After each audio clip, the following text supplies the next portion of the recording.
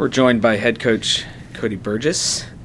Coach, final 2 games of the 2012 calendar year.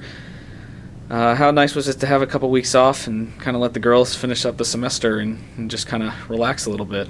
Well, I think it's going to be nicer to have some games, which we're pretty excited about. Glad they could be 2 home games. So, the time off definitely helped us. We didn't have time off, but the time that we've been working have had a lot of chance to develop and refine some things, which is great. Gave the kids a little bit more time to study and work on their finals. So all around, we're just excited to get to play ball. After what you've learned about your team and seen out of your team the first 7 games of the year, is having 2 weeks to refine those skills, do you think that's been pretty helpful for your team? I do. I think you can concentrate on little things. You can concentrate on definite changes that you need to make.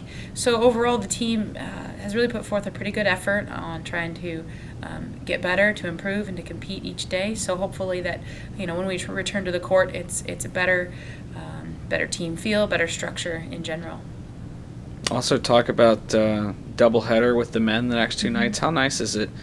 It's been a couple years since we've had a doubleheader here, but the fans will get a chance to see both squads for the price of one. Yeah, I think it's great to have men's and women's games together. I think the action and the pride that you feel when you walk into the gym knowing you get to watch 2 games, it's just that time of year, and I think that having a doubleheader increases the availability for the fans to come watch both games, and hopefully puts a lot of people out there.